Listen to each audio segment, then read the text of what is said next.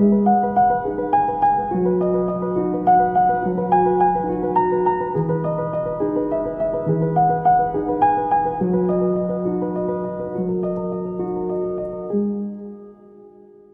everyone and welcome to Harvington Hall.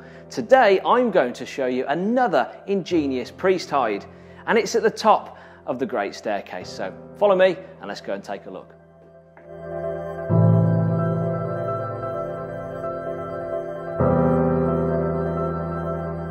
So here we are on the top of the Great Staircase.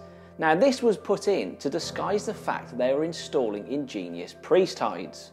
Now the hide I'm about to show you, we believe, was built by a man called Nicholas Owen. Now he was known as the master carpenter, he was the priest hole maker of the day. But unfortunately he was tortured to death in the Tower of London in March 1606. He was canonised by the Pope in 1970 and he's now known as St Nicholas Owen. So let's take a quick look at some of his work.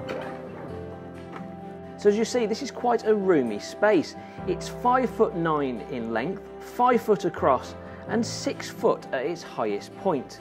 But you'll notice this space here, of course, is exposed, but in those days it would have been covered over. So if the priest hunters opened the stairs, they wouldn't have been able to see in the hide. But what the priest hunters will find is a box of jewellery. This is a decoy priest hide into tricking them thinking this is the family safe. Some of you may call me crazy because I actually spent 24 hours in this hide back in 2017 and I raised around £1,000 for the haul. Now if you want to see my experience, I will post a link beneath this video. But I hope you've enjoyed this episode and I shall see you on the next one.